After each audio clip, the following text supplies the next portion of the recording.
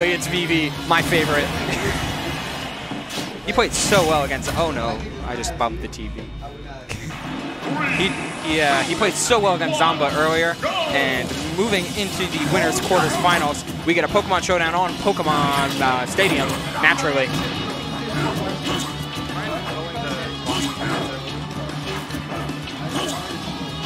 Thank you. All right, we in there. In the meantime, Lucario is trying to. He's using my skin, first of all. Ouch. Secondly, he's playing a lot more of his Lucario's game, which a lot more of is basically like floaty camping, to say the least.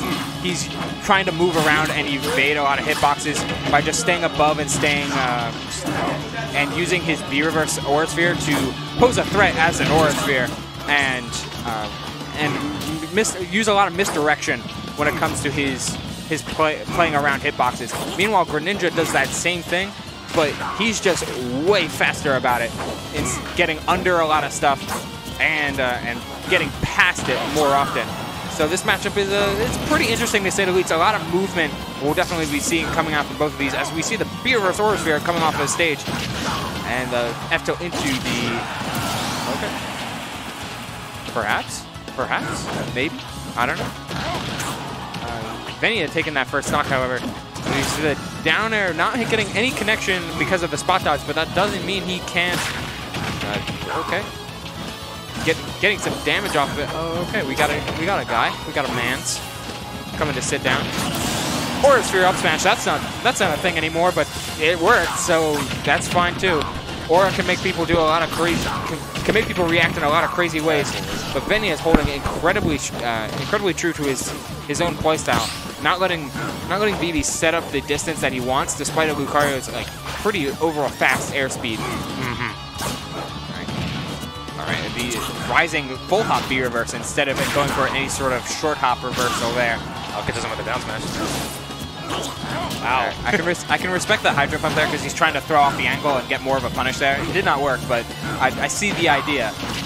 And yeah, that's all. No, but not gonna kill you. Good DI from Vivi. A little bit of high jump just to take back center stage. 150 is definitely a dangerous looking Lucario. And you're dead. Oh my god, he killed him at like 52. Yeah, Yeah. Well, that's a max rage full aura Lucario. It is max rage. It's not full aura. He's hitting. Oh yeah, that's right. Full aura is like what, 90? 190. 190. Yeah. At 190, he's hitting about 2.5 times. So, and that'll make the kill. The reason that this matchup is a little bit hard for Lucario is while he's not really bothered by Greninja's dash and general low profile and a lot of stuff, since Nair hits super low. Yeah. And you have down air, which is frame 4.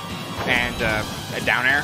So while he's not really bothered by that, he is bothered by the consistent kill confirms that Greninja has and kill setups, which is a problem when you're trying to stack aura, and which is based on percent.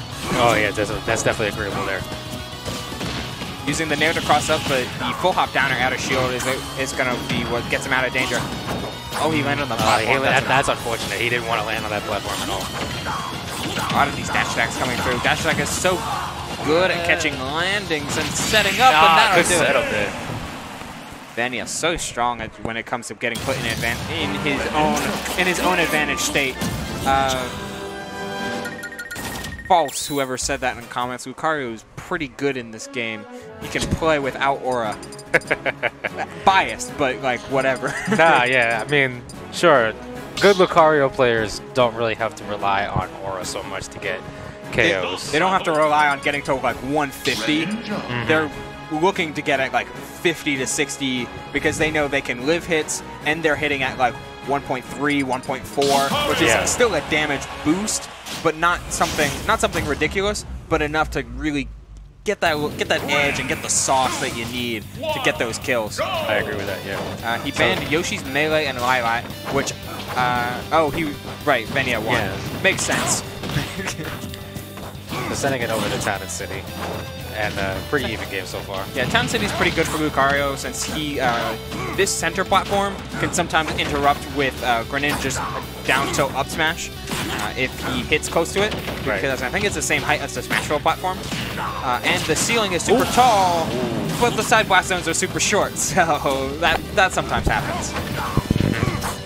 This also gives you a lot of space to run around, which is good for any movement-based character, Greninja and Lucario notwithstanding. And how many ways is there to combo into up smash? Yeah, Greninja's got like a good assortment. He's got a really good amount of ways to get into up smash. Dash attack, even Nair. I guess Nair sometimes, like dropping Nair in an up smash. Mostly a lot of platform confirms. Yeah, a lot of platform confirms to get into up smash. Just a little bit of shield pressure with the double jab. A nice little parry there. Oh, he went for the double team, thinking that I assumed that Venia would go for something like down air or something aggressive like Venia does. Ooh, that was spicy. That was spicy. That was so good. Drag down bear into down tilt. Oh, there's so much. This character is crazy. Okay, just good patience there from Venia. Though Aura Sphere is big enough to hit ledge, sometimes the Lucario doesn't do it, and he instead B-reverses the ledge, in which case the sphere won't hit you if you're hanging on ledge in this game. Right, indeed. You can wait it out. Or get up attack it, I guess. Just going for the dash attack. He's looking for this kill, and that he may only be at 46, but he's also 2 stocks down. So yeah, he's not in a good position at all here. Definitely not, though the aura that he gets from being stocks down is a little bit helpful. It is, especially in a situation that where Venia's at sitting at 155. What a parry. Yeah, it was a good parry. Down tilt to up smash. Just keep adding onto the list of confirms that he could get off of that. I know Venia did say that water shuriken was broken. Oh, okay. Oh, that's unfortunate. I respect it. But he did say that. Yeah, but simple. Venia, let not me there yet. Talk. Not down yet. But that's gonna do it though. 3 of them. Or 4, whatever. Just drag down back air. Yeah. And definitely, Venia had some good combos going in there, especially when he took Vivi's second stock. Oh, that was an amazing combo. That was slick. I don't think it would be. The fair wasn't true after it. I don't think. I think it was. I think that's a 50-50. Yeah, it didn't look like it was true at all. Yeah, because you can jump, but jumping against Greninja is super dangerous because he can catch jump, like because his double jump is like wild. Oh yeah, no, that's not easy at all. You think landing against Greninja is hard? Just trying to face him in the air is just a challenge. Impossible. Yeah. So Venia decided to ban Lilat and Yoshi's, so Vivi's opted to go to PS2 on this one, which is a respectable choice. Yeah, he's trying to pick certain bigger stages that give him a lot of room to run, and Venia isn't banning Kalos, which is fair that Vivi's not going to it because it's very similar to FD, which can be a problem, though Kalos is largely considered Lucario's best stage. Yeah. So, not to mention also that, I mean, both characters could have been utilizing the walls in Kalos. True, very true. Since Lucario can wall cling and Greninja, both of them can wall cling. Lucario having the one of the best wall jumps in the game, but I think Greninja's is slightly better. Yeah, I can agree with that. The B-reverse Aura Sphere in order to mix up the full sprint that Venia found himself in. And what I really like seeing from Vivi a little bit more in this game is how he's not just fully charging Aura Sphere, is he's throwing it out even at like small charge or mid charge. That way there's at least something there that Venia has to think about, since Aura Sphere can still do a decent amount of damage without full charge. It just won't have the same amount of knockback.